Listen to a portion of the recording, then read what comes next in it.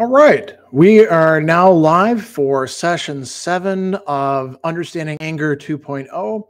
So while people are gathering and streaming in, I'll just give you a little summary of what this series is. Some people might want to call it a class, but it's more of a monthly series of me giving some information and everybody else getting to use the chat function to chime in, ask questions, raise issues, all of that. And of course, as the title indicates, understanding anger is the goal of this. And we did this as a series face to face at years and years ago. I want to say 2015 at the Kingston Public Library in New York in the Hudson Valley.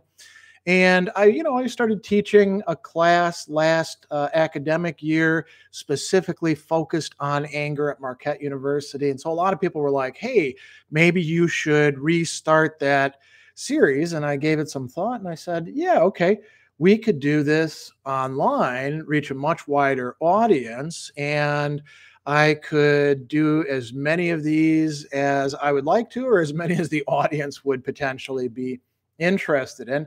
So we kicked it off earlier this year, and we'll be continuing on with future years. And we're doing ancient philosophy and literature this year. We'll probably stick to that for next year, although we may go a little bit further along in the history. Maybe we'll get into some early medieval, we'll see. And so this session is devoted to Aristotle, who is really one of the first Western thinkers to systematically think about and analyze the emotion of anger. Last session, we looked at a very important work of Aristotle's with respect to the emotions. The Art of Rhetoric, book 2, is devoted entirely to discussion of the emotions and how they play out. And why? Because it's very important for somebody who wants to be persuasive to understand how the emotions work, how to provoke them, how to lessen them. So that was all drawing from the rhetoric. Today, we're going to be looking at some other texts, primarily the Nicomachean and Eudemian Ethics, bit of the politics. We might touch on some other ones as well, but we can only pack in so much. So let's jump right in. Aristotle is very interested in anger. He talks about it in a lot of different texts, ranging from the 2 Ethics to On the Soul or the De Anima, the Politics, the Parts of Animals, even seemingly logical works like On Sophistic Refutations and the Topics. Just to give you an example, in On Sophistical Refutations, he talks about the technique of getting your interlocutor angry so they'll make dumb mistakes. Now that's not, you could say, a systematic treatment. It's just a one-off sort of thing. And Aristotle doesn't write one single systematic treatise on anger as some later authors will do. We do know, interestingly, that there was an Aristotelian somewhere down the line whose name was Jerome or Hieronymus, and he wrote a text on anger from an Aristotelian perspective. It's unfortunately lost, as so many ancient texts are, to antiquity. But then we see people like Seneca or Plutarch, writing treatises on anger later on from, Stoic or Platonist perspectives, and they engage Aristotle very, very heavily. So there, it's clear that there was an Aristotelian approach to anger. And so what we have to do is kind of piece it together from the various works. And I want to begin with a passage from the De Anima, or On the Soul.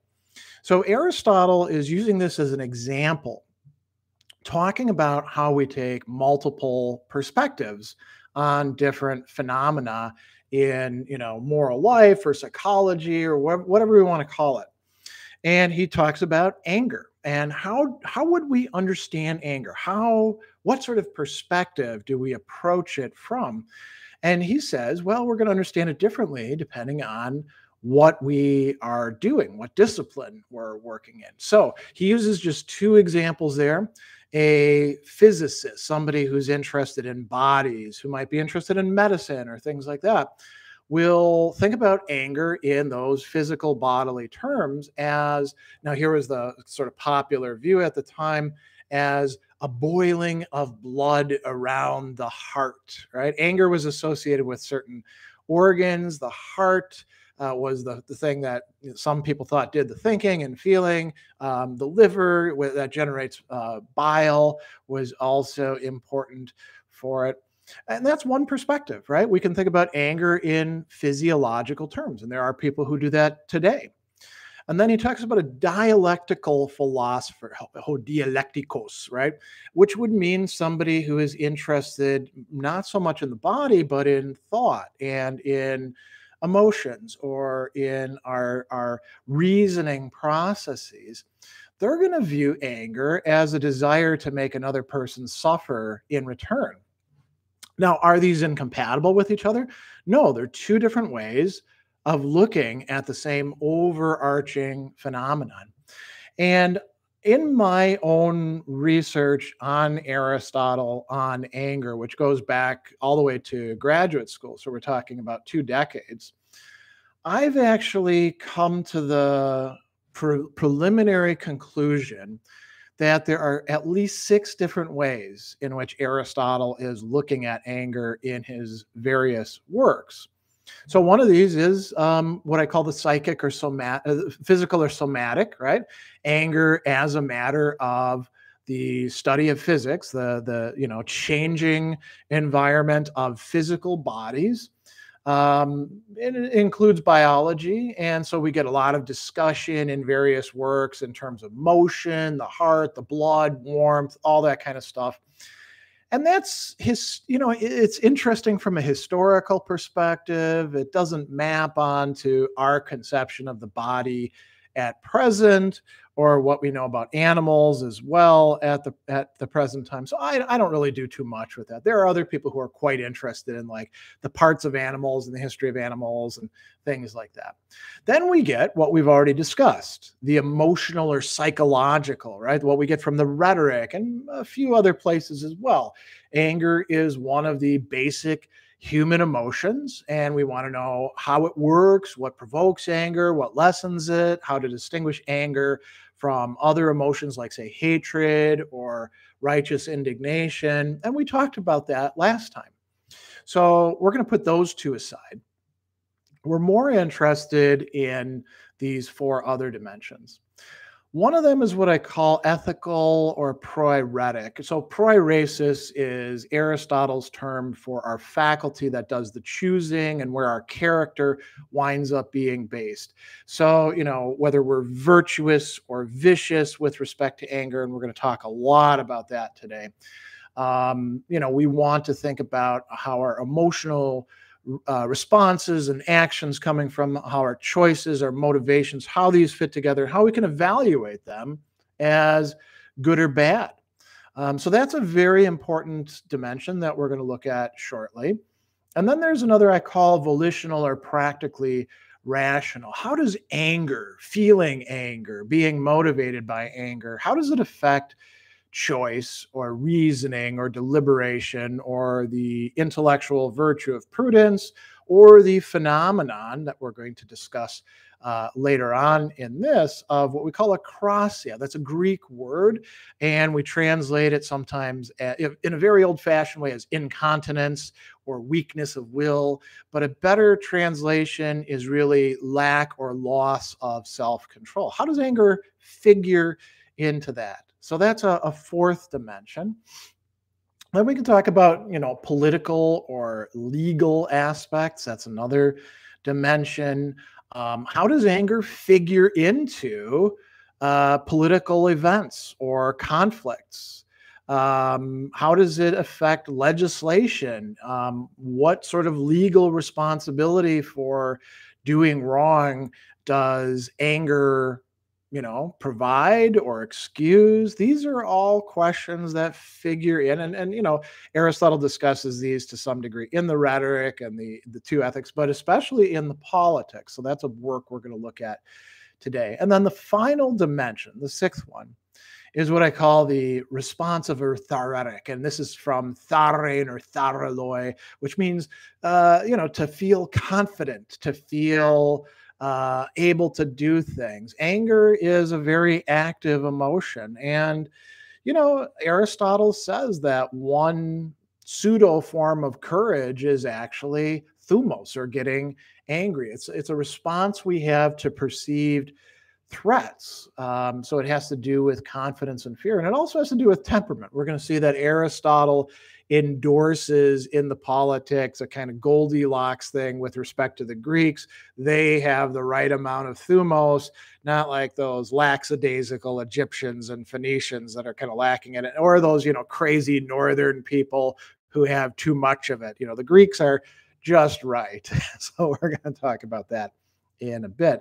Now, all of these, I think, provide us with some intelligibility, a capacity to understand, human action and emotion and characters and decisions, even legal or political matters, and they all kind of interpenetrate each other. So they're not like sealed off boxes where we go from, we're no longer here in the psychological, we're now here in the ethical, and they don't have anything to do with each other. They actually have a lot to do with each other, at least in Aristotle's point of view.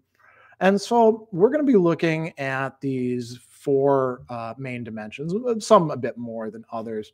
And I also do want to point something out before we jump right in. We've talked in previous sessions about the Greek vocabulary for anger. Aristotle typically is using two main words.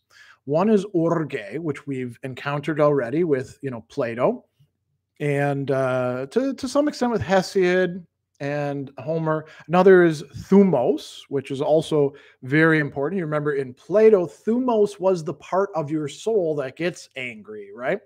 For Aristotle, it's not quite like that. He doesn't have the same psychology that Plato does. And Aristotle often uses these synonymously. So, in the rhetoric, there's this phrase, dia thumon de kai orge ta timoretica, right? Thumos and orge are being used just as if they're the same thing. In the Eudemian Ethics, he says that courage is di urgen kai thumon. Courage can sometimes arise through anger and irascibility, or whatever we want to call thumos, right?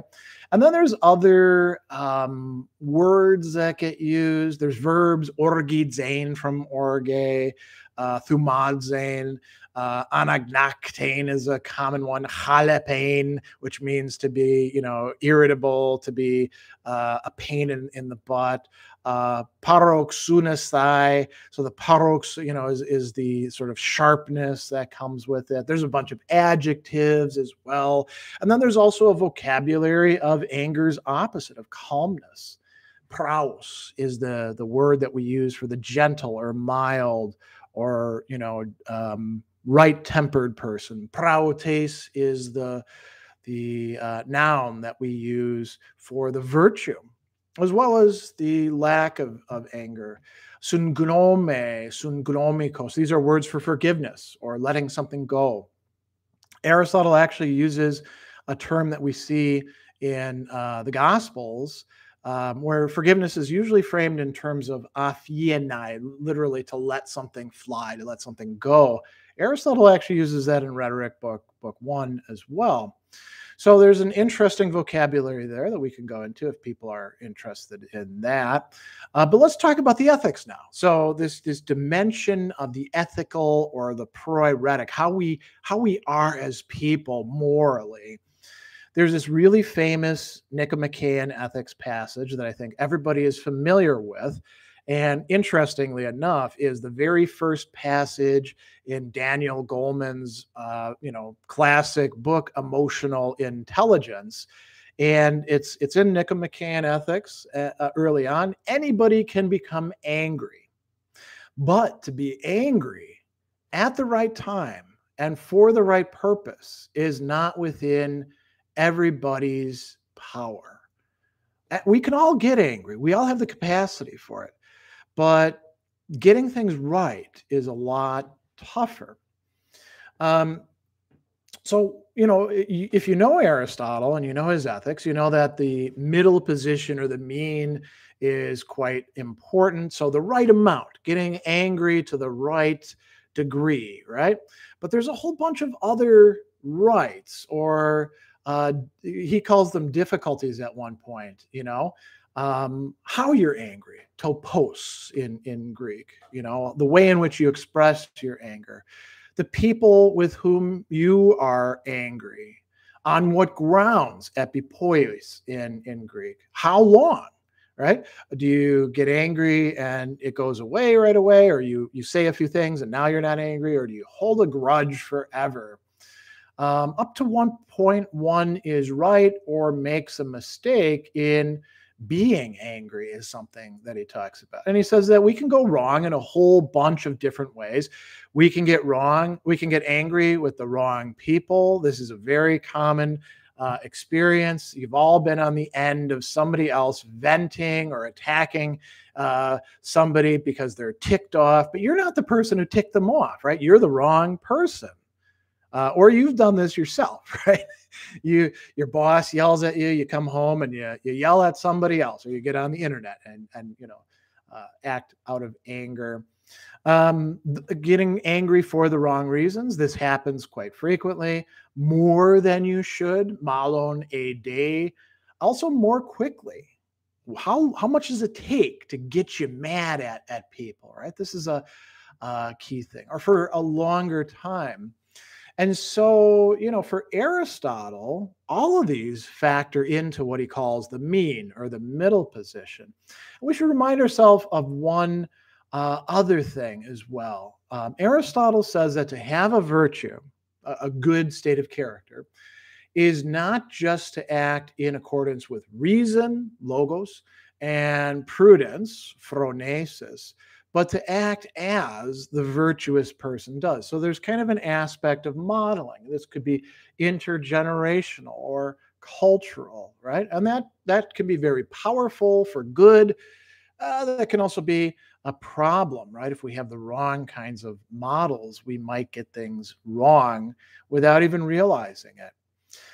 In the Nicomachean Ethics, Aristotle suggests that there's not too many people who don't get angry as they ought to, that the vices are on really the side of excess. In the Eudemian Ethics, it's a little bit more balanced. And I think myself that this is probably a reflection of Aristotle writing for not the entirety of Greek culture or even Athenian culture, but primarily for well-to-do, able to participate in politics because they're citizen men who, have a lot more power than everybody else in society. So they don't have to stuff their anger down quite as often. And they might actually be expected to act on anger because that's viewed as being manly. But I think we can extend this to just about everybody in his own time and in the present. So the vocabulary that's important here, we already brought up a little bit of it. The virtue is what he calls praotes. And this is a term that gets used quite a lot in ancient Greek, going on through the centuries after Aristotle. The virtuous person is called praus, which we translate as mild or gentle or of good temper. Interestingly, in some other literature, praus is translated as meek. And I'll just give you one example of that. In the Septuagint, the Greek translation of the Hebrew texts of the Old Testament, and the other texts that are written in Greek, like the Wisdom of Solomon and Ben Sirach and stuff like that, Moses is called praus. Moses is called meek. Now, if you know anything about the guy Moses as he's depicted in the stories, he kills an Egyptian. He gets angry, he breaks the tablets when he sees the people screwing up. He's not a guy who doesn't ever get angry, but he's considered to be praus. He's considered to, they're not using an Aristotelian conception, but this is a broader cultural idea. So let's talk about going wrong with anger, and then maybe we'll do a little bit of Q&A, for take a little pause, and we'll come back to this. So excess, right? You know, if you've got a mean that's a middle position, you got the too much, you got the too little over here. Aristotle actually distinguishes not just one vice of excess, but he talks about 5 of them. 4 of them in the Nicomachean Ethics, and then the Eudemian Ethics adds 1 more to this. Now, is this an entire typology of ways people get anger wrong? No, we could have others besides this as well. So there's the quick-tempered, or the hotheads, we might translate them, the orgiloi in Greek. They get angrier quicker than they ought to, with the wrong people, over the wrong things. But there's one nice thing about them. Their anger is quickly dissipated. So they get angry quickly, but they also get non-angry or calm quickly as well. It's still a problem, right? They're getting things wrong characteristically. They fly off the handle, as we say. You know, it's a common expression. In the Eudemian Ethics and in the Rhetoric, Aristotle uses a different term, oxuthumos, and this means like sharp-tempered, right? Think of them as like always ready to go off. And I've known people like this. I actually kind of envy them as somebody who's had to struggle with anger, because they are vicious, but it's not as bad as some of the other vices. So a vice that's worse is the rageful, the acroholoi. So holos is bile, the bile that's produced by your liver. This is a term that gets used in ancient literature, going way before Aristotle, like in Homer, for anger, right? And they get angry quickly, but they get angry over everything. And they're not like the short fuse people, the hotheads, in that they don't cease being angry right away, right? So they tend to get angry in all sorts of situations. These are the people that we say, you've got an anger problem, right? Then there's a third one. And the word pikroi that Aristotle uses to describe them literally means bitter, right? The taste of bitterness as opposed to sweetness, glucose, right? Or other tastes. And interestingly, the Greeks arranged the 8 tastes, or the 9 or 7 different flavor profiles. They didn't have 4, as we often talk about in the present. They arranged them with sweet on one end, and then like fatty came close to that, and then bitter on the other end. And so bitterness is something bad, right? And Aristotle says that these are people who remain angry for a long time. They keep their anger in. They hold on to it. They guard it, right? And they remain resentful. They're motivated by vengeance. And these people are discussed in the Nicomachean Ethics, in the Rhetoric, and in the Eudemian Ethics. In the Eudemian Ethics, they literally guard their anger. They maintain a watch on it. And so these are people that are pretty hard to get out of the state of anger. And then we have another one, which is kind of curious. They're the chalapoi. You remember I used the term chalapain, right? So the chalapoi we translate them as harsh-tempered or troublesome. I actually like the translation pains in the asses, you know, the kind of people that are always kind of, you know, sniping, passive-aggressive, irritable, you know, and they, like he says, become troublesome, chalapainontas in classic Greek.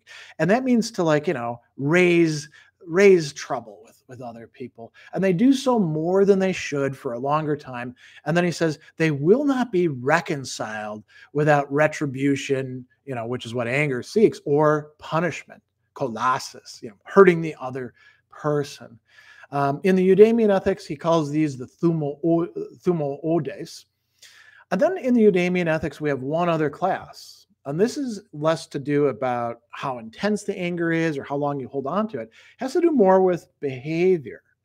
like the people who get really out of control, um, they are the violent, the plectes, the people who hit other people, literally, or the abusive, the loidoreticos. That means people who use bad language, who call people names, who, say things, who tear other people down. They're engaging in retaliation, which is what anger is looking for, right? And this Aristotle thinks it can be understood as a separate vice. It's not just that they feel too much anger, they're too easy in using force or insult against other people. So those are the five vices, specific vices with respect to anger. But we could have others as well. Then we've got, on the other side, vices of defect, not getting angry when you should get angry, when it's appropriate. And he calls them a couple different words. He calls them ineradicable or spiritless, anorgeton, right? So an is without, and then the orge is anger, right? So these are the people who don't get angry, or even slavish. Andropododes in Aristotle's Greek. So these are the people who are willing to put up with things that they shouldn't, he says. They don't get angry at things that they ought to get angry, or in situations where they ought to.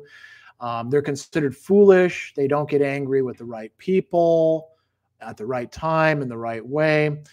So who should you get angry with, we could ask, right? One of the examples that I use quite frequently in discussing this is when you have somebody who you are responsible for and you see them getting bullied. Well, from an Aristotelian perspective, you should get angry. Not like, get angry and pick up a hammer and start beating people on the head, but you should get angry enough to motivate you to do the right thing, which is to stand up for the people who are, perhaps your spouse, your children, your parents. These are people Aristotle talks about in the Rhetoric. And they will, these people who are vicious by not getting angry, they accept insults and humiliating treatment. They don't stand up for themselves or their friends. In the Eudemian Ethics, he says they feel pain slowly or less intensely or for a short time.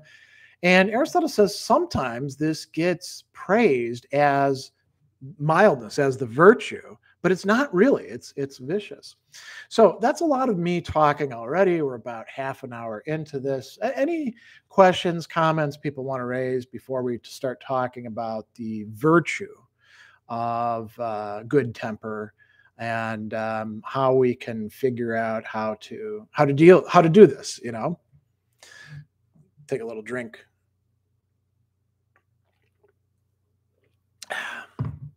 Meanwhile, I'll also say hi to the people that are saying hello, Mark and the White Tower. Mark is a longtime interlocutor. The White Tower is a newer one. If there aren't any questions, I'll move on and talk about the virtue with respect to anger. Give it just another few seconds. All right, well, let's launch into it then. So what is the virtue like? Again, we mentioned for Aristotle. Oh, here we go. Well, the Sellens we'll address later on because that's more of a political question.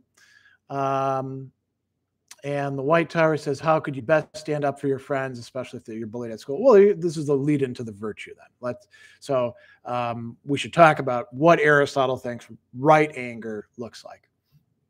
So Aristotle says there aren't any universal rules for this, right? We have to be attentive to what he calls the particulars or the context. He says that judgment, krisis, occurs through perception of what's in the situation. And one way of looking at this is these rights. How do we apply these? The right this, the right that gets us to the mean. So right person, who should we be angry with? So, just to take the White Tower's question, standing up for your friends, being bullied at school, the right person to direct your anger at is the bully or the school officials who are not doing something about it. You could go into the principal's office and be ticked off and be like, you're not doing something about bullying, right? Taking it out on random people, wrong person, right? So we want to be directing our anger at the people who are responsible for the situation. Right grounds or reason. It's very important that for the virtuous anger, that you're getting angry over the right things and for the right reason. Not because, so again, bullying. If you want to think about your dependent being bullied, you could have a wrong reason for getting angry. You could be like, I can't believe they did that to me. They didn't do it to you. They did it to your kid, right? And you should be concerned about your kid as a person who matters, not just as an extension of yourself, right? So the right reason, the right manner or way, this has to do more with how we express our anger, how we act on it. Again, if we use the example of bullying, you see somebody getting bullied, you get angry. What do? You could say, hey, knock that off, or hey, don't be a bully, right? Now, you could also go and pick up a 2x4 and start beating the crap out of them. That would be excessive, right? Now, if the bullies start attacking you, maybe then it's time to pick up a 2x4 and start hitting them. But there's a lot of ways in which when we get angry, we don't have to go quite so far at the very start. The right intensity of emotion. How angry do we get? There's some things for which it's more appropriate for us to get mildly annoyed. There's other things where it does make sense for us to get really angry, right? And then everything in between. There's some people who just get really angry over every single thing, like the rageful who we talked about earlier, right? That is a vicious disposition. You could say there's a proportionality to your anger. If you're virtuous, you get angry to the right amount. Right quickness. How quickly do you get angry? Do you get angry over, let's say you're driving and traffic is slow? Do you get angry right away? Does it take you quite a long time before it bothers you? Maybe you don't get bothered at all because you're like, well, nothing I can do about traffic, right? So the rapidity with which you get angry, how long you stay angry. The virtuous person is not going to hold on to their anger forever, because that's not good. It'll actually congeal into something more like hatred after a while.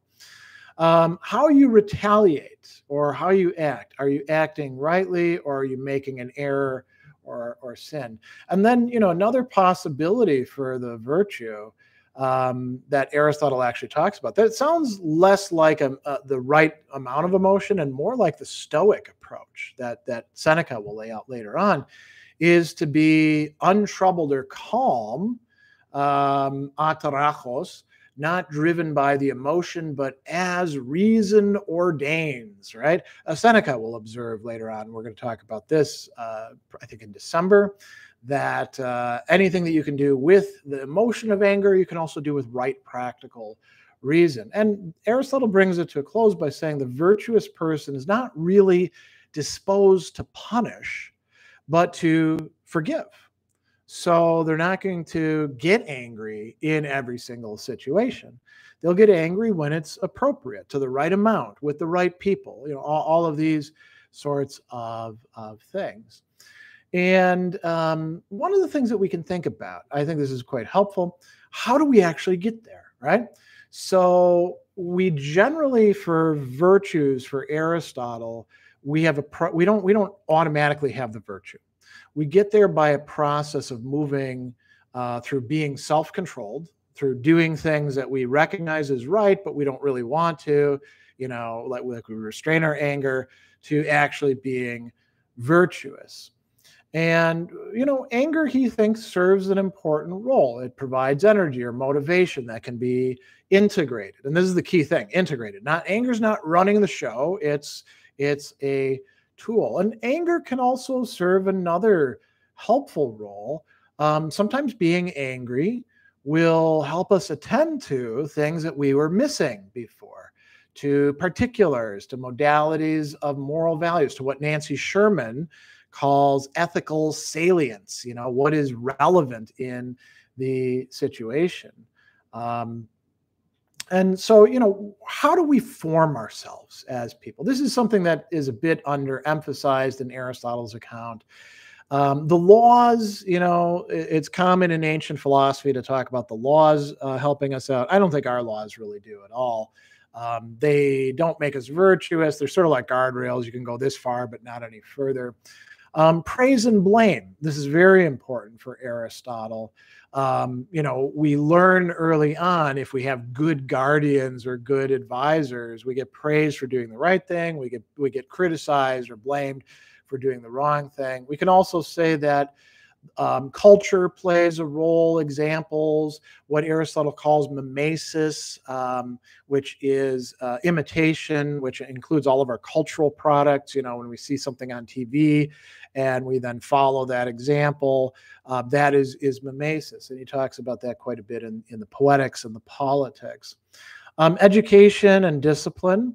We don't get an awful lot of this when it comes to anger in our contemporary societies. We don't get much explicit discussion of how the emotions work unless you screw up, and then they send you to anger management, and then you start to learn about this sort of thing.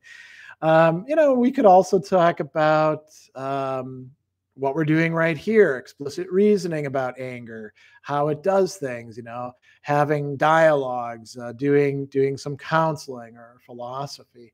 And Aristotle, unfortunately, doesn't give us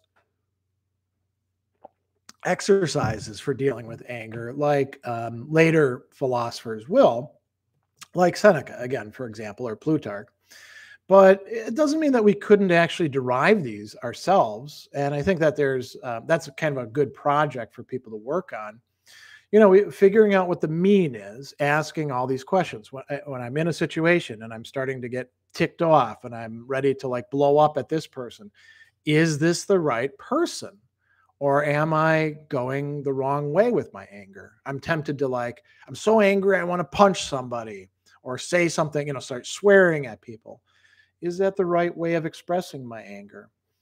We can also look at, as we're going to talk about, our perceptions and judgments and reasoning processes, because those play a role. Anger is not just a knee-jerk response. Aristotle thinks, as does Plato, as do the Stoics, that emotions have both an affective side, a feeling side, but they're also cognitive. They are the result of making judgments, of engaging in reasoning processes, thought processes, as we call them. And you can look at that and you can examine your thought processes and figure out where you're going wrong and how to fix that.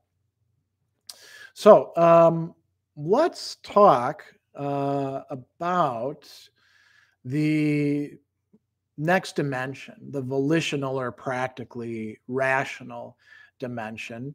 And this is where we bring up this term that I mentioned at the start of this, acrasia, which, it gets translated in older translations as incontinence, has the wrong connotations these days. Weakness of will. Aristotle doesn't actually have a conception of will as such, so that's not that great of a translation. Or lack or loss of self-control. I think that's a better translation. And this is a really major contribution that Aristotle makes to moral theory, making sense of an experience that we clearly have, when we know what the right thing is and we do the opposite, or we know something is wrong and that we shouldn't do it, and yet we do it, right? There's knowledge and there's the failure to follow through on that knowledge. And Richard Robinson has a really great quip about this in his article, Aristotle on Acrasia. He says, evidently he did not write nearly a whole book on acrasia to deny that it ever occurs. There are some philosophers, certain interpretations of Socrates, the Stoics sometimes, although they're a bit of two minds about this, where they say, there's no such thing as acrasia. Aristotle says, yeah, there is, and I'm going to tell you about it. So, Aristotle is going to give us kind of a fragmentary outline sketch of this.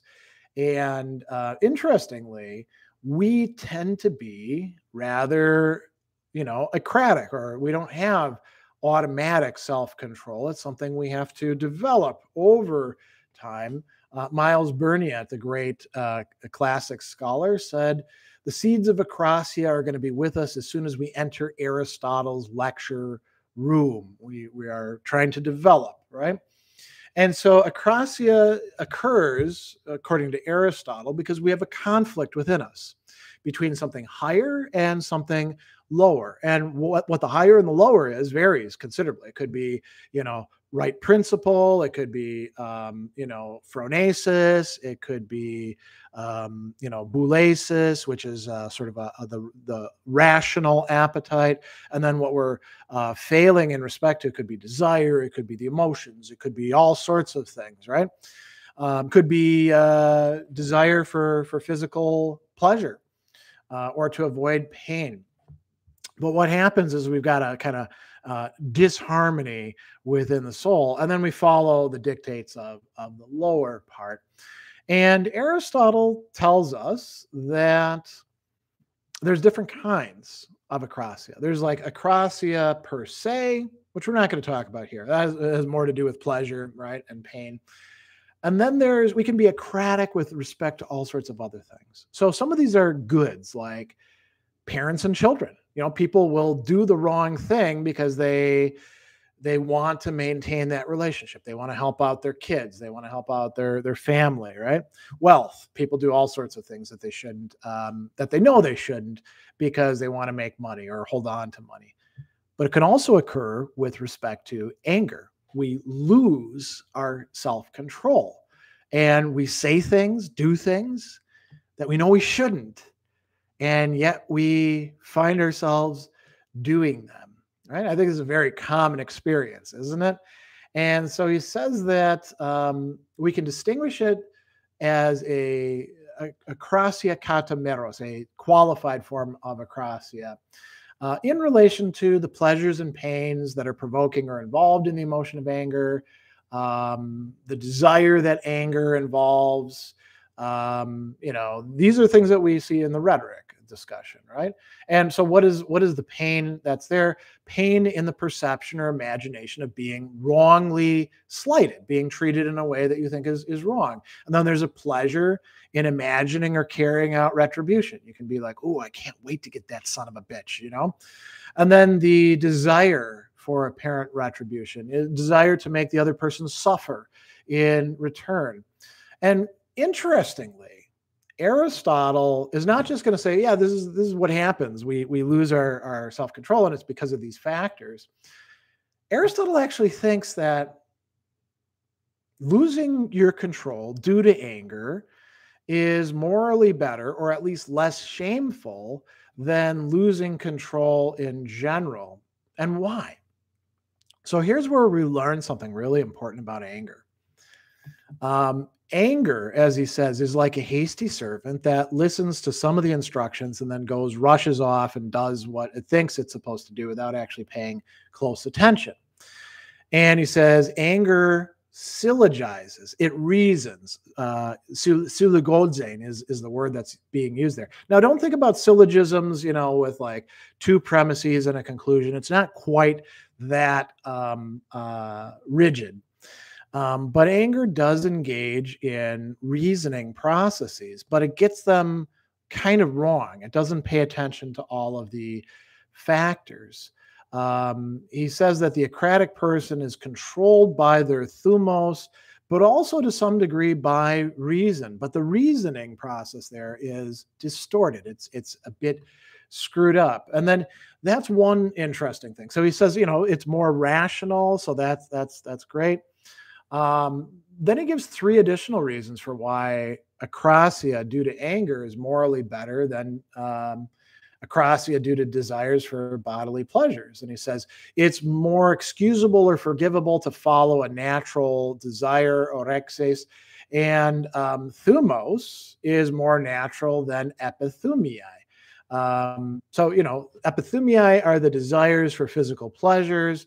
Thumos, he thinks, is more at the core of our humanity than just being driven by desire to eat, have sex, lay in the sun, stuff like that. He also says something that you might agree with. Seneca actually writes about this specifically in his On Anger later on. Anger is more open. It's more publicly apparent, phaneros, above the board, right? It's less given to plotting, doing things secretly. When you get angry, you're letting people know, right? The desires for pleasure are more secretive, and so anger, he says, is less unjust than, these sneaky people that are trying to get pleasure. And then in the rhetoric, he provides another line of reasoning. He says that retribution against enemies is more just than reconciling with them because retaliation is just and therefore noble. I don't think we want to take this quite so far as Aristotle does. There's debates about in the rhetoric, is he really like laying out his moral theories or just saying, here's some arguments that you could make? But he does say that. And so we can think about, how does anger actually affect our judgment and our reasoning? And one way that it does it is it makes us narrow in. We get too quick in reasoning that an insult has been made. We're less likely to extend goodwill to others. And this can, as he points out, in the Nicomachean Ethics, as well as in the Politics, this can be devastating for friendships, not just within families, not just within the political community, but within friendships as well. If we lose that, goodwill to the other people, eunoia, that is really quite, an obstacle to having good friendships. So, we can ask, and this is where we're going to come back to the various rights. How does the non-vicious, non-acratic person, the person who has self-control, how do they sometimes go wrong with anger? And how could practical reasoning fit in with this? Practical reasoning might be part of what is screwing things up for us, right? If we have the wrong sort of practical reasoning, or it might be something that gets things right.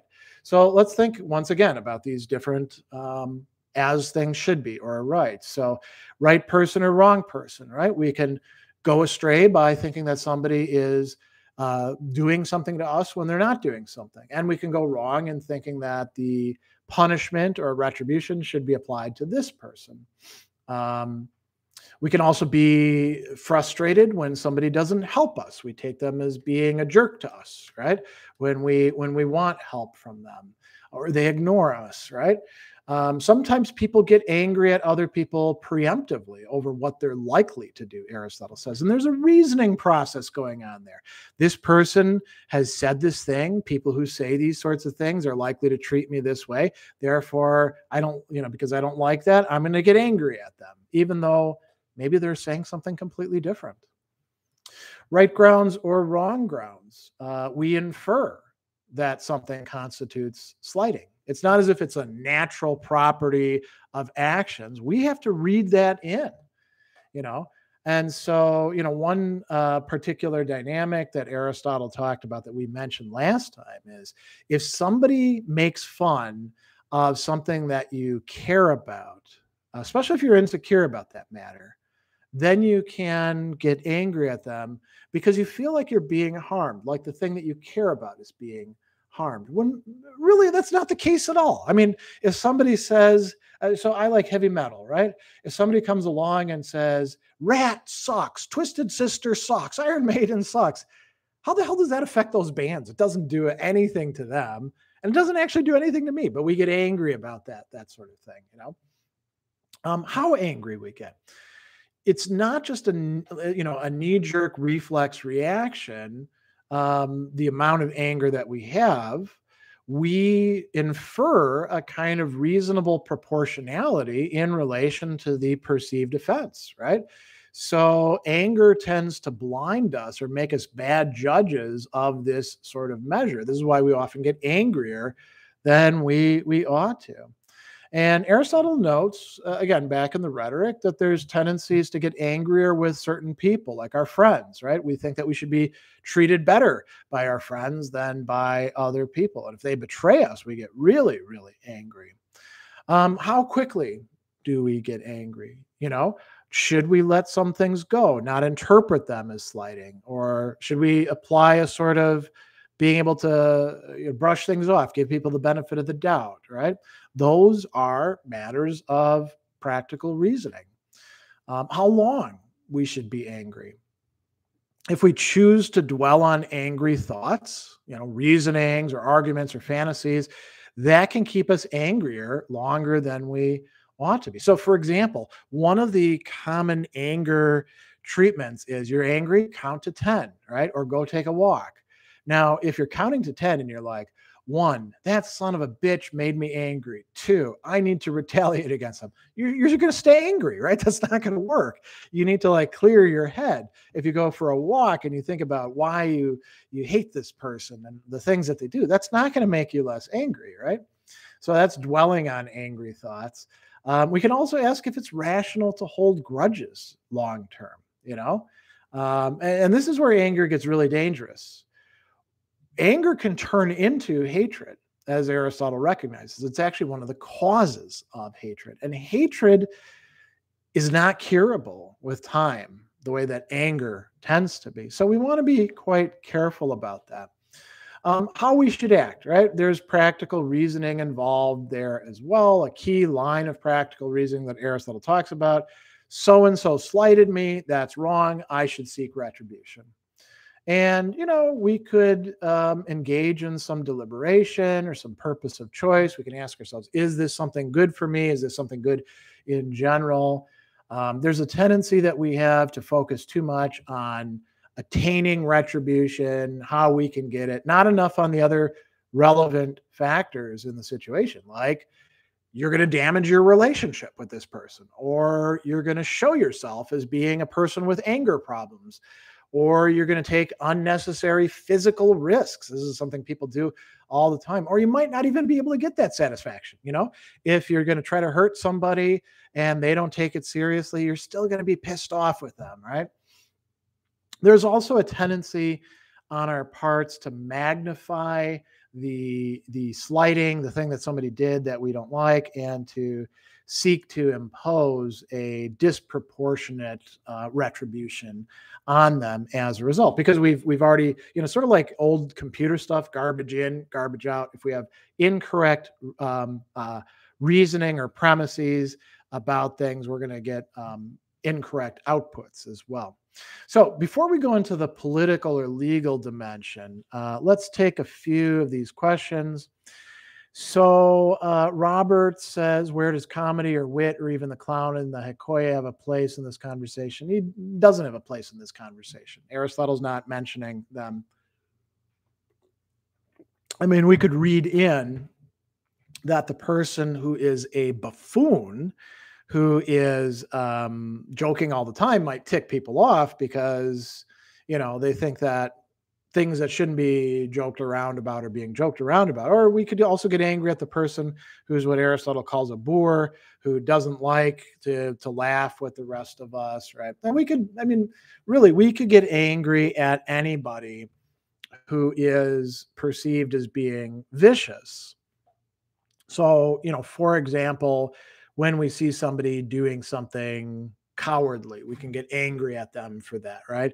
Or when we see somebody doing something rash, we could get angry at them for that. But we have to somehow take it personally. It's got to concern us for us to get angry over it. And so we could ask ourselves, what's our reasoning? Why do we care so much about, what a clown does so that we can get angry at them, right? I mean, if the clown is coming up to you and poking you in the eyes like the Three Stooges, that's a pretty straightforward thing, right?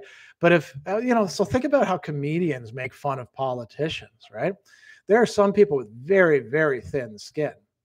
One of the motivators for Donald Trump to seriously run for president was the fact that Barack Obama made fun of him at the press correspondence dinner a long, long time ago. And Trump is a grudge holder. He's a perfect example of somebody who's vicious with respect to anger and many other things too. He's intemperate, he's unjust, and then, people can get angry at him quite easily. And, so that adds up. Faust, how would you feel if you didn't eat breakfast this morning? It totally depends. I mean, some mornings I don't eat breakfast. Other mornings I do. If I need those, calories and energy and stuff like that, and I'm not getting it, we can often have what we call being hangry, right? Snickers has made an entire set of commercials about that, where somebody's really mad and mean, and then they get a Snickers bar, and now they're back to being their normal self. And that would have to do with what we talked about as the physical somatic dimension of anger, which we're not really going into here. Any other question? Oh, let's take Celine's question at this point in time.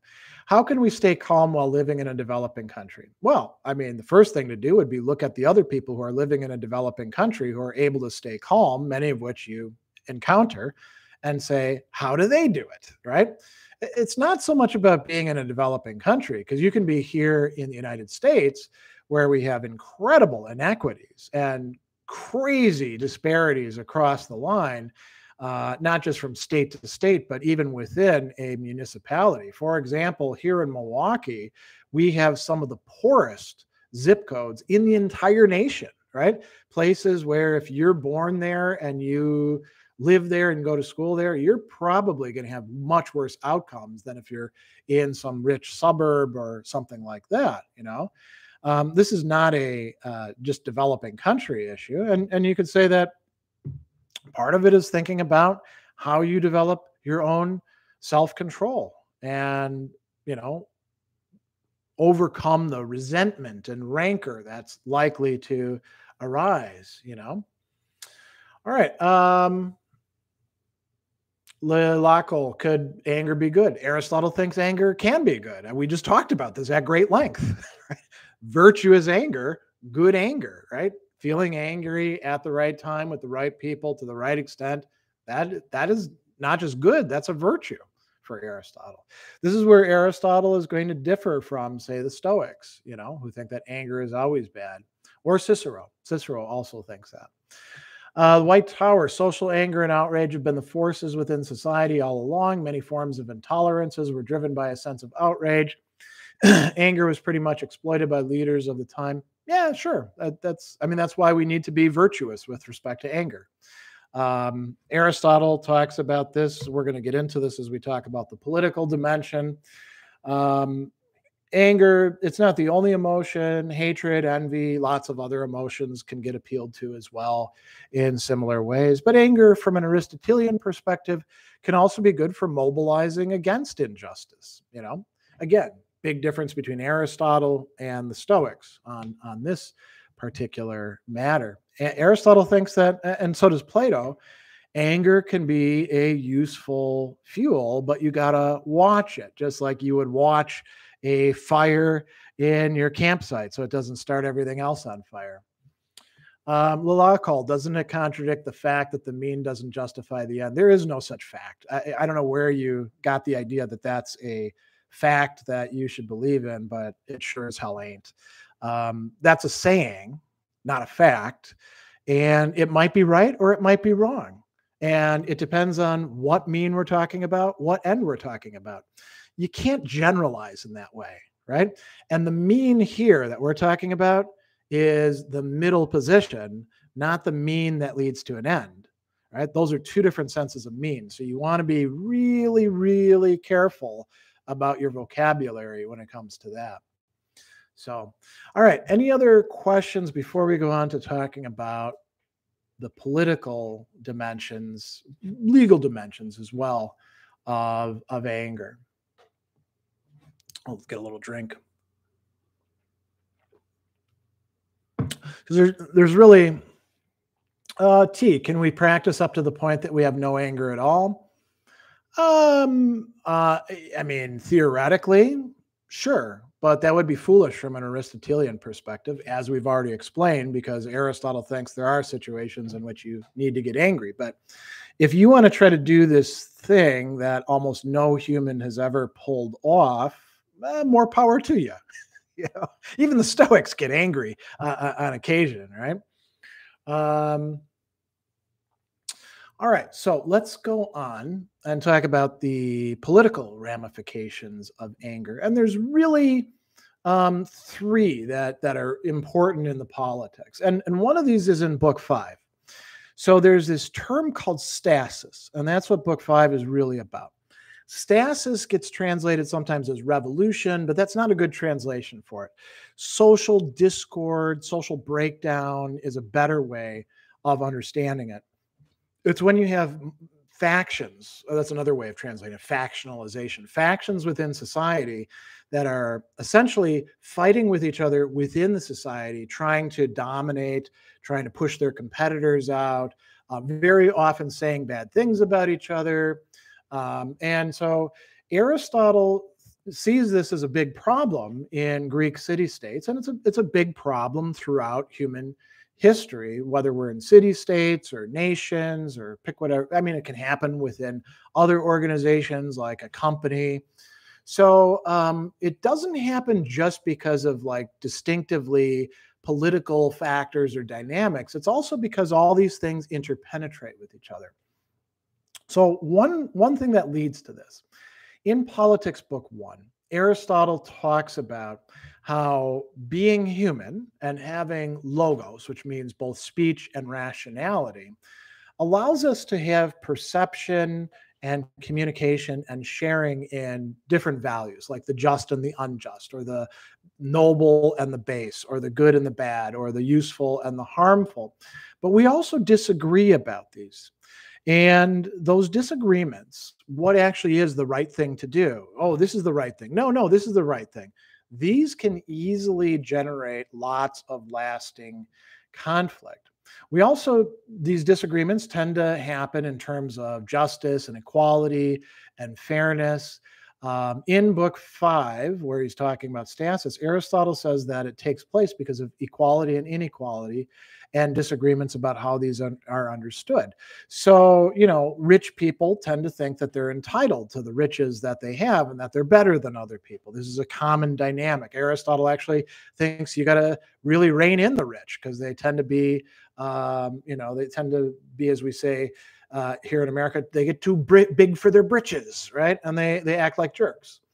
Ordinary people, the commoners, the many, tend to think that everybody should be on the same level. And Aristotle says they're both right and they're both wrong. They're both wrong because they take an absolute position, which is only qualifiedly true. They all make contributions to society, but they are not the central people. So that's very common. People have differing conceptions of what's right and wrong, what's just, unjust, fair, equitable. And then there's also the desires for gain or profit. People are motivated to compete or honor, and then they're opposites. And it's not just about them, it's also about their friends and family and associates and things they identify with. And so Aristotle looks at the causes of stasis. What actually leads to this? So one of these is what we call outrage or insolence, hubris. Fear is another major factor. Superiority or predominance, huperoche in Greek. Contempt, kataphronesis. Disproportionate growth of a part of the political community. Intrigue, right? People doing things in backroom deals. Slighting, oligoria. Pettiness, mikrotes, being kind of a skinflint or stuff like that. And then dissimilarity. Now, you notice that when you look at these, a number of these are actually the way anger works. Contempt, hubris, those are two forms of oligoria, slighting, right? So anger plays a significant role within how stasis actually works. People get angry with each other over this, and then they're likely to retaliate against each other or to try to get each other, or things like that.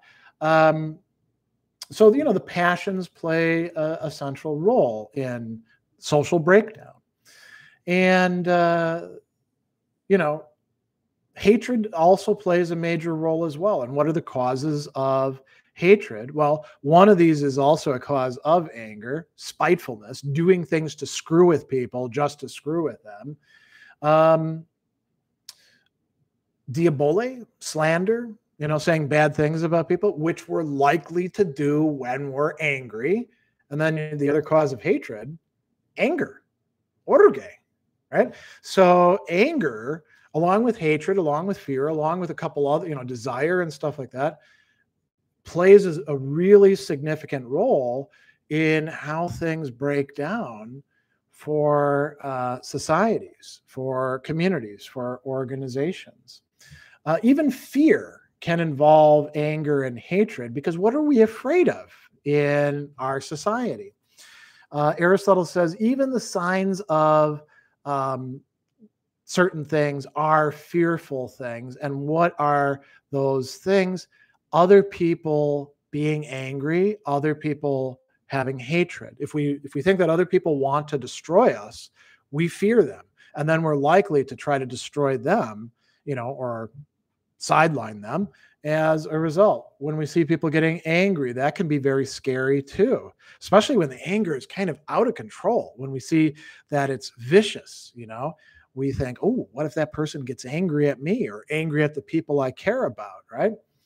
So these are quite important factors. So anger plays a major role, as does hatred, as does fear, in the divisions within our society that can lead to conflict, that can lead ultimately to social breakdown.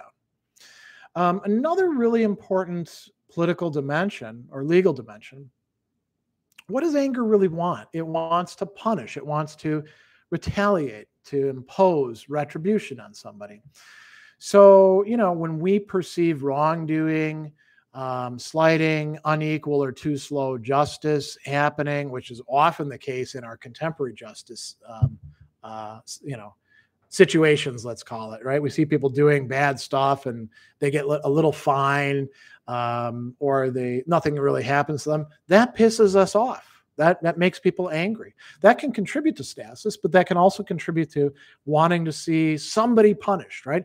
And if we're vicious with respect to anger, we might be like, I don't care who gets punished. I just want to see somebody pay for this, Well, that can be a significant problem. Aristotle will, at a couple different places in the Politics and the Rhetoric and the Nicomachean Ethics, he makes distinctions about how we should look at people's wrong actions, how, actions that are damaging to other people. And there's a continuum. There's a tuchema, which is sort of, we translate it as mischance. The person didn't know that this thing was going to happen at all, and it's just an unfortunate accident. But they're, to some degree, part of the causality, so they're responsible to some degree. But we shouldn't really get angry at them. We should actually feel pity for them more than anything else.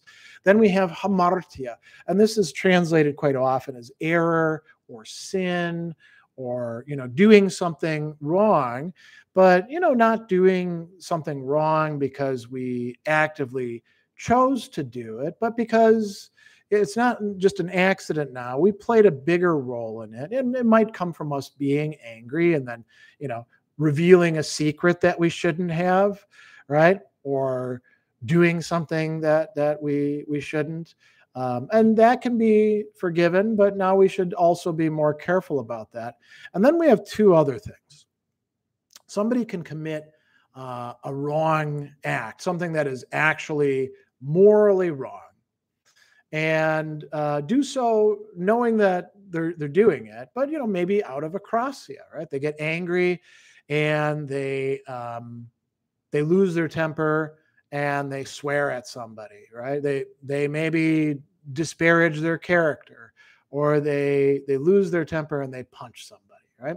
But that's not the way that they act all the time. They were being provoked, or things were really too much for them, right? It's still a wrong action, right? And it still has to be addressed, but it's not coming from vice. It's coming from some other lesser moral failure. And then we've got actions that come from vice. And this is where we can talk about the people who are vicious with respect to anger, right? Those who typically are abusive, right? Or those who hold grudges for a long time and then they finally get their revenge on somebody and it screws things up for everybody. That may be an adikia, an injustice that is committed from the vice of injustice. And Aristotle actually talks about in book 5 of the Nicomachean Ethics, justice as complete virtue. And he uses as examples of, what this entails, that the laws tell us not to hit each other or to use abusive language. That's it with respect to anger, right?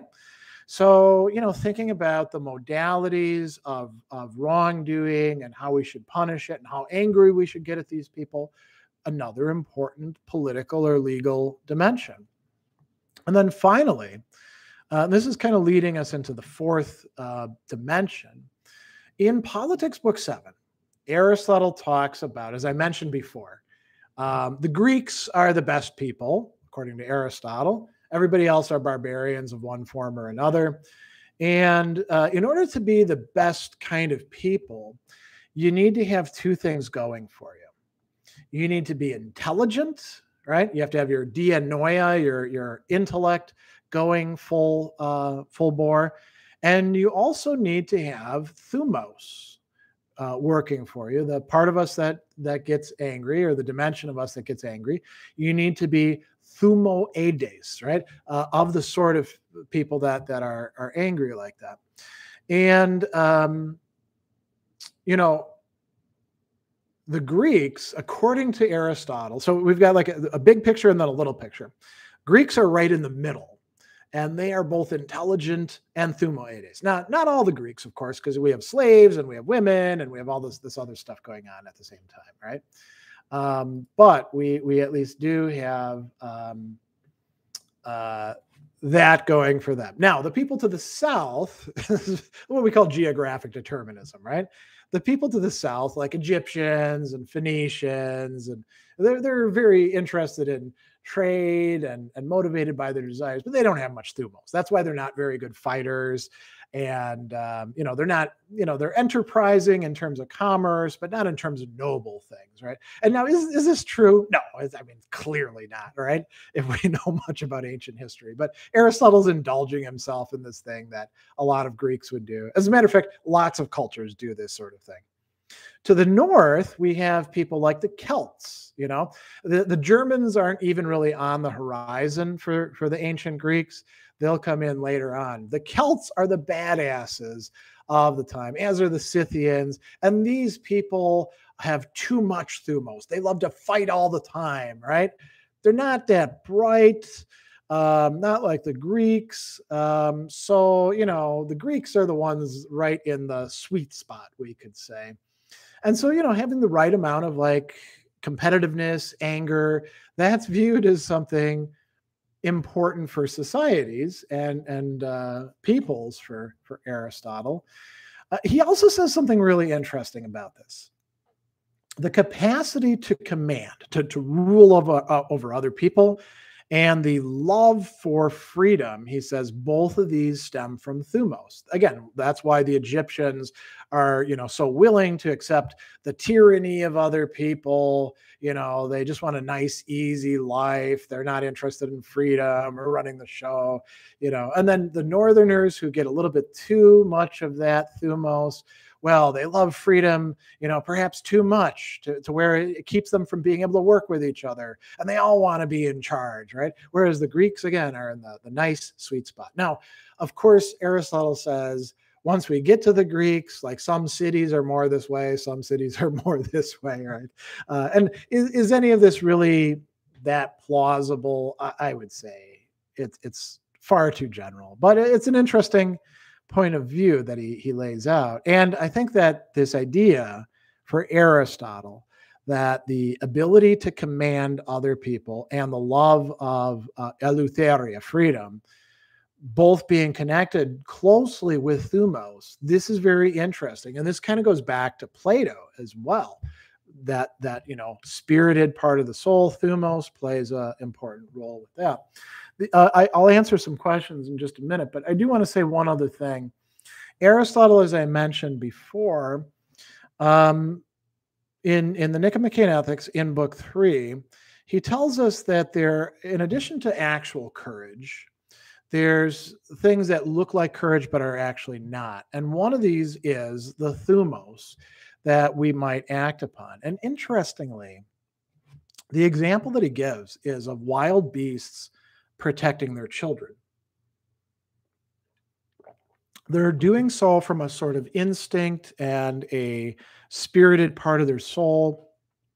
Even animals that we don't usually associate with anger or thumos, like lions, will do so when we threaten their children quite often.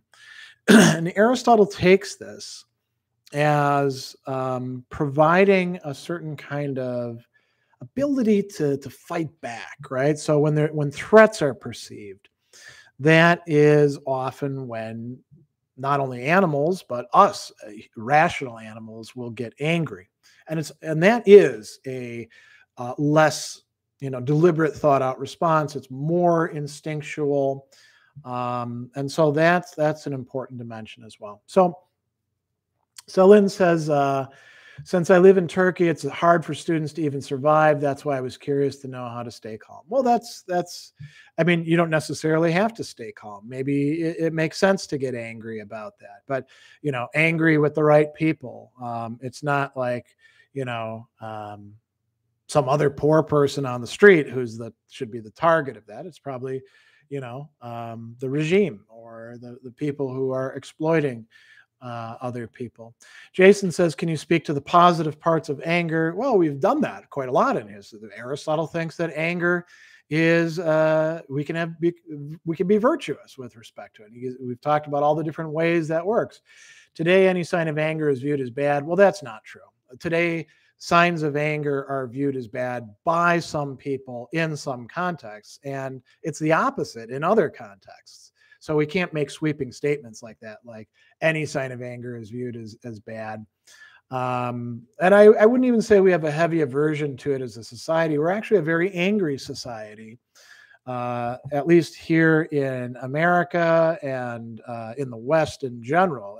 There are probably lots and lots of people who are indulging their anger. There are certain contexts where people can be very controlling about that, but those are by far not the norm everywhere, right?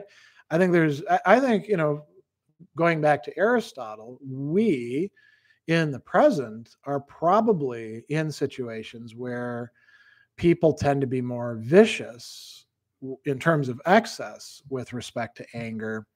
And unfortunately, we don't get a lot of good guidance or education or counsel or formation with respect to anger. We just say, don't be angry, right? But that doesn't help people not to be angry. We need to figure out when we get angry. An Aristotelian would say, well, we need to figure out why we're having this response. What thoughts are built into this? What common psychological dynamics are at play in my head or the head of the person that I see who's getting angry, right?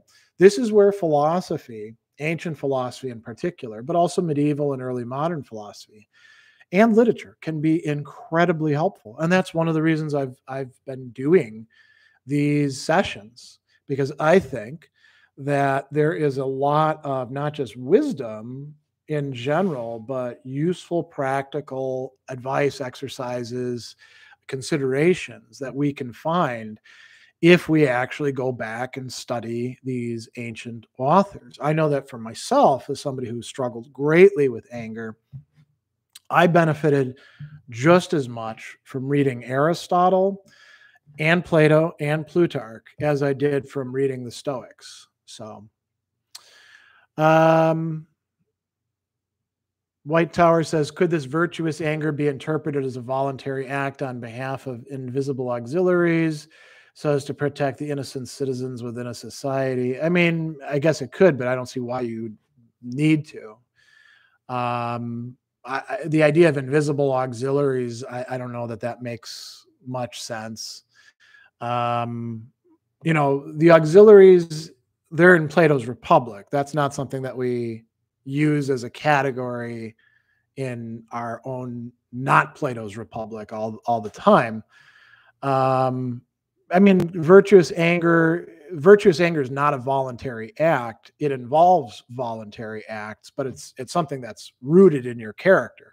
So it's not just a act. It is, to have a virtue is not a single act. It is a pattern of behavior that has to do with developing habits. Sullen, did Aristotle write anything about women's anger? And if he did, how is it different from men's? He didn't. Aristotle doesn't say much about women. Much of the things that he does say about women are kind of stupid and off base.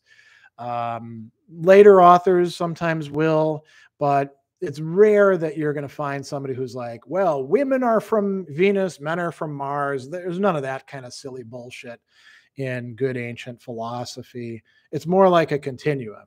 And as a matter of fact, like Plato, for example, will say that women can be just as thumotic as men can be, right? That's why they can, in the Republic, they can be soldiers and police and stuff like that. It's better to think of it like a continuum where, and it's less about men and women. It's more about who has power and who doesn't have power. Women tend to be in lower positions. They have power exercised on them. Some men, not all men, have, you know, more privileged positions, so they can express anger more than others. But Aristotle doesn't really explore that. Not an issue for him. I mean, you might think, if you're thinking about ancient literature, and we're going to talk about this in a couple months,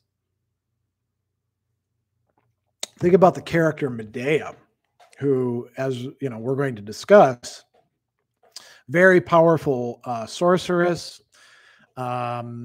She is sort of, you know, an expression of anger, you could say, in the greatest extent, and sort of a cautionary tale, you know, about women's anger and what it could be about. Zachary, my grandmother is a conservative Christian. She hates the world since she thinks they're getting morally worse. Her metaphysical worldview affects her decision-making, how to deal with irrational people. You can't really. I mean, if things are really that bad, you're probably not going to make much impact on her. You're not going to change her mind. She's probably pretty set in her ways, and she's getting these messages reinforced by watching Fox News or going to church and hearing sermons about that or whatever, right? All you can do is put that aside and decide whether you want to have a good relationship with her that's not based on her being pissed off at the world. You know, I mean, you can still bake cookies or, you know, hang out or do whatever you're going to do, right? That's about it, I would say, in a situation like that. How would you recommend Plutarch's books about anger? Well, he's got a book that's called On Controlling Anger. That is the place to start. And if you do start there, you'll actually find that I've got videos on it that could be helpful for you. He also discusses it, you know, quite a bit in a number of the other things that are part of what we call the moralia. Anger, it's less thematic, right? But he'll talk about it in terms of like the different parts of the soul. He is a Platonist, so there is a middle part that gets angry, but is also concerned with honor and you know, freedom and things like that. And just, you know, where you see the books where he's talking about virtue, that's the places to go, I would say. James Peach, can anger be good? Yes, we've already discussed that at great length here. As a source of motivation, yes, we've already talked about that at great length here in this session. Elliot, environmentalists are similar to conservatives that both think things are worse than the average person. I'd avoid making super sweeping generalizations like that. There's all different kinds of environmentalists. There's all different kinds of conservatives. Some conservatives think that things are super awesome because we live in a capitalist economy, you know, that's chugging along. I'd avoid that kind of overgeneralization because it's not helpful, you know. And it's, you know, if that's the way you think about things, that's going to get you in lots of mistaken positions yourself. And with respect to anger, one of the ways that we screw ourselves up is by feeding in wrong information into our heads about these sorts of things. Any other questions, comments? We're going on close to 90 minutes here, and I've got another event I have to do at the top of the hour, but I can take some more questions, comments. I will say too, while people are writing them, so we've got more sessions to come. We're going to be doing another excursus into Greek poetry. We did Homer and Hesiod. We're going to be doing Aeschylus's Oresteia, in which anger plays a major role. Those are 3 plays. We're going to be doing Sophocles' Ajax and Euripides' Medea, 2 plays where anger plays a really major role. And look at the characters. Ajax is ticked off at Odysseus, and Medea is ticked off at her jerk husband Jason, right? And what do? How do they handle this? And then we're also going to look at Epicurean positions on anger, and we're going to, by the end of the year, we're going to get to Seneca's book on anger, which I often teach in its entirety in my classes that deal with anger. So any other questions, comments?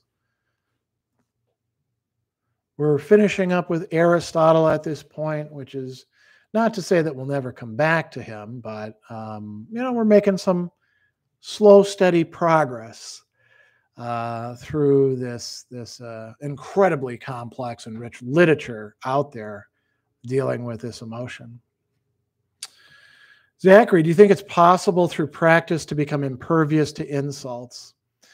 Yeah, I wouldn't frame it as impervious. I would rather, if you want to get on the way to that, I would get rid of that vocabulary and make it less, perfectionist, and say, is it possible through practice to learn how to deal with insults well so that you don't do stupid things and respond inappropriately? Sure. That's what Aristotle talks about as the virtuous position. And we can think about how we actually get there, and we can draw upon multiple traditions and schools and philosophers to do that. Selin, you're very welcome. Yeah. We'll do more of these. Usually it's 3rd Saturday of the month, but I got sick this month and had to move all my events forward a ways. In October, it'll probably be later, because I think the 3rd Saturday I am speaking at the annual Stoicon conference, the big international conference, and that'll be a lot of fun as well. So, all right. Well, I don't see any other questions or comments. So good to talk with all of you, and I hope you'll show up for the other ones. There's lots that we can learn from these Greek tragedies, from other Greek philosophers, and think about it as like putting together a toolbox for understanding and dealing with anger.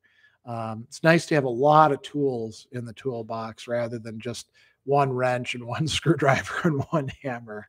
So, all right. I will see all of you somewhere else in the ether. Have a great, in Turkey, have a great evening. I know it's pretty late there. Same thing with Mark in South Africa.